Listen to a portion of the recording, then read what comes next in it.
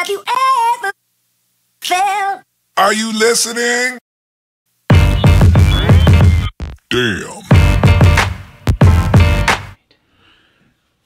How we doing, people? Cheech from Fly Fish Food here. We have a really cool fly to tie right now. We've been fishing carp quite a bit, and once you catch a few nice carp on a fly rod, it gets hard to get out of your mind. So we're going to tie a fly that has a lot of movement, super simple to tie, and you can vary the weight and everything. It looks like this. This one's kind of chewed up a little bit, but it's got a rabbit dubbing loop. It's got bead chain eyes and some predator legs in the back. Anyway, I've used a whole bunch of hooks there. That one I just showed you is a carp specific hook. This one's actually designed for intruders, but it will do the trick just fine, even with that bend. In fact, the bend's going to have a nice spot for me to rest those eyes. So I'm going to start with just Chartreuse Danville 140 thread.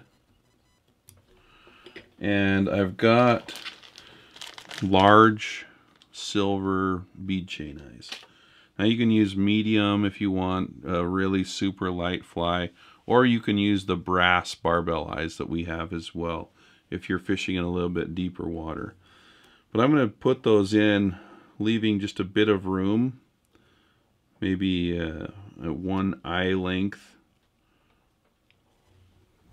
kind of like this on the fly when I tie those in. And I'll just give them some really snug wraps.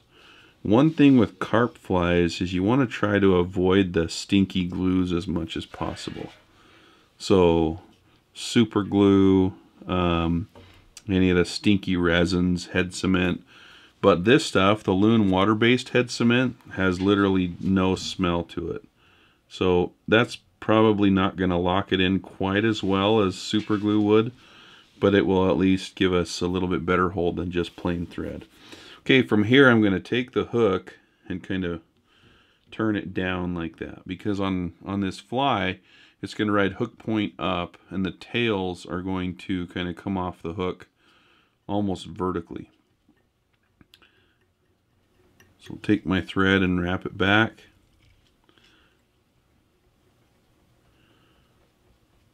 We're going to go right about to there. Okay, now this is a Magnum predator leg in Chartreuse, and these are like 10, 12 inches long. They're designed for like musky flies and stuff. But I'm just going to tie a section on each side of the hook shank back here. Actually, I'm going to tie them in so that I have to wrap them down about this far. And you'll see why I do that. I'm actually going to cover up the body, and I want the back of it to be a little bit more bulky than the front. So once I have that tied in, I'm going to cut it off just kind of wherever. And then I'm going to stick the other one on the other side of the hook shank. And once I have this on, I'll rotate it to show you what I was talking about.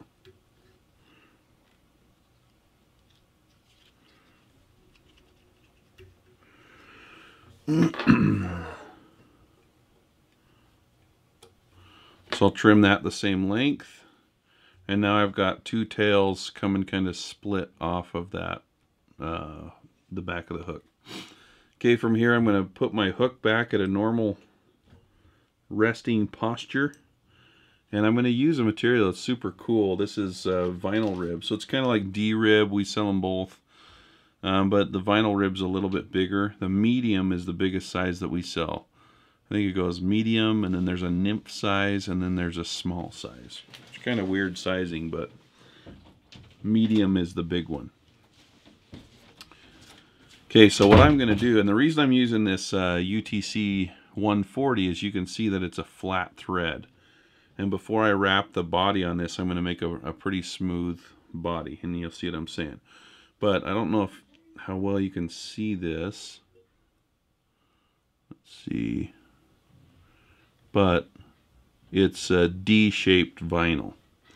So I'm going to take the flat part of this and I'm going to put that down along the hook shank, and I'm going to use my fingers to guide that right along the, this is going to be the bottom of the fly.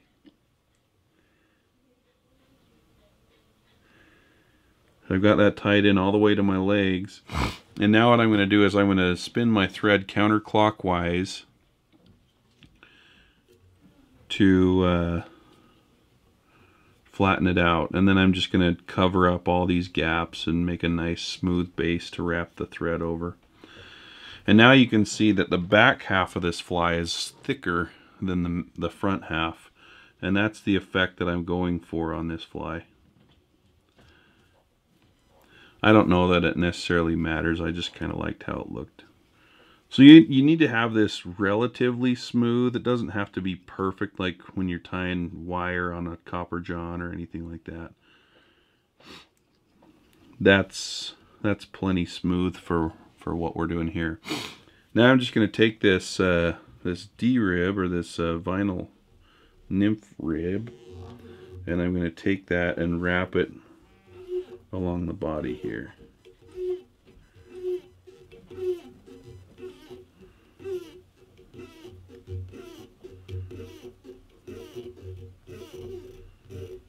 Squeaky. So you can see that makes a really super cool body. And I mean, you can use that technique to do stonefly bodies, mayfly bodies, all different types of flies. Okay, so I'll trim that off. And now for the kind of the collar and the head, it's just going to be made out of Zonker strip. And I'm going to stick it in a dubbing loop. This by far is the most complicated part of this fly. To make it easy,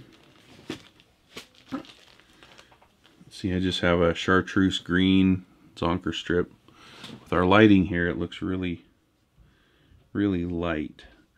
And then I've got, you know, we have these Stanfo clips, but this little micro Petitjean clip is really good for this. It gets just the right amount of hair. So what I'm going to do is just kind of preen those fibers down and stick my clip on those hairs. So you can see that I've got it clipped down kind of further down on the hair because I don't want this to be the full length of the rabbit.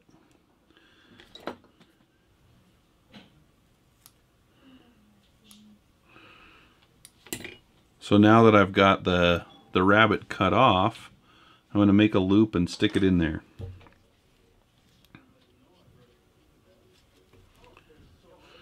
Okay, so I've got the Stanfo dubbing loop tool, stick that in there, and I'm just going to put this all the way in here, and as I pull it back, the thread's just going to kind of lock on to that rabbit. And if I pull the dubbing tool pretty tight, it's going to cinch down on the rabbit, and I can kind of line it up with my fingers a little better. Okay, so this is where you can kind of gauge how long you want the rabbit. And I want it a little shorter than what I had tied in, so I'm just going to make the adjustment and then retrim. And once you have it here, I like to pinch it at the bottom of the base while I'm twisting it up, and then slowly let off so none of the fibers come out, and now I can give it a good twist. Okay, before I put it in there, I'm just going to kind of brush it out so no fibers are stuck in there. And I'm going to do basically one full wrap behind the eyes, and then I should only have to come up on the bottom of this. But I should only have to come up through the eyes on the bottom of the fly, and then have enough for a few wraps on the front of those eyes, and it should cover up any gaps in the eyes there. Anyway, so once I have it to here, I'm going to moisten my fingers a little bit and get those fibers out of the way.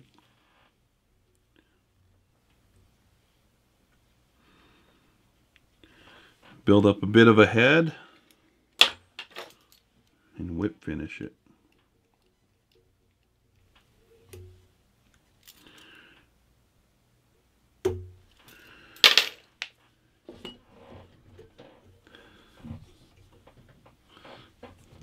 And then when you're done, you just put some more head cement on it.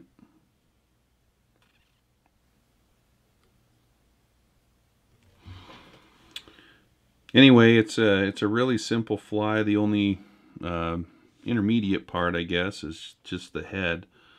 And you know, I've been using squirrel, rabbit. You can use any type of fur that's on a Zonker strip like that, or you could even use a synthetic dubbing. But the idea is to find feeding fish, and this fly will kind of sit in the water on those beads, and the tails will stick right up. Anyway, give this a try. Try it in the natural color as well. I typically like to have something natural like this, and then something that they can see as well, and just kind of watch how the fish react to it. Anyway, tie it up, go catch some carp.